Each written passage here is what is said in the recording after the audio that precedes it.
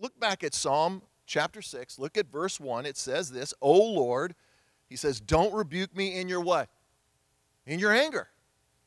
So God gets angry. He says, don't rebuke me in your anger or discipline me in your rage. Have what? Have compassion. So there's this conflict between anger and compassion. He says, "Lord, for I am weak." And he says, what? "Heal me. Heal me, Lord, for my bones are in agony. I am sick at heart. How long, O Lord, until you restore me?" So what's David doing here? Again, he's repenting. He's seeking forgiveness, and he understands God's anger towards sin. Now, I think we are all a little bit uncomfortable with the idea of God being angry. I know I am. But yet, when I look at the Old Testament and I look at the New Testament, it talks about God's anger. And I think the reason that we're uncomfortable with it is because we see God's anger through tainted lenses. We're uncomfortable because we don't see it because we have a certain perception of God's anger, and it's really based on people and our surroundings. Take your home life, for instance, and the family I just talked about.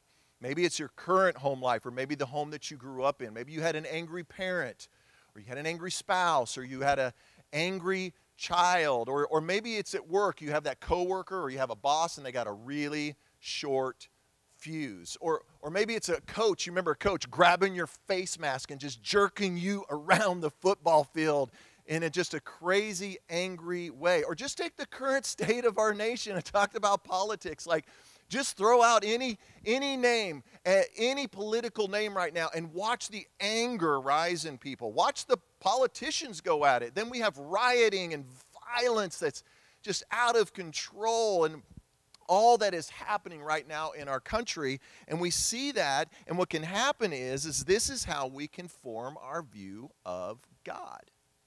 And we see him through these tainted lenses. We see God as angry all the time. We see God is never, ever pleased with me. We see God as like he's got a really short fuse and can't just pop off on me for something that I've done wrong. We see God as a tyrant, or we see him as oppressive, or, man, he just cannot wait to punish me. But can I tell you, that is not who God is.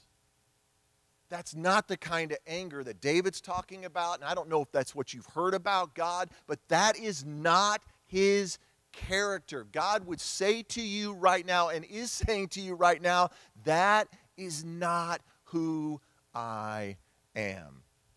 I'd like for you to write this down, because this is who God is. God's heart is not to hurt me. God's heart is not to hurt me.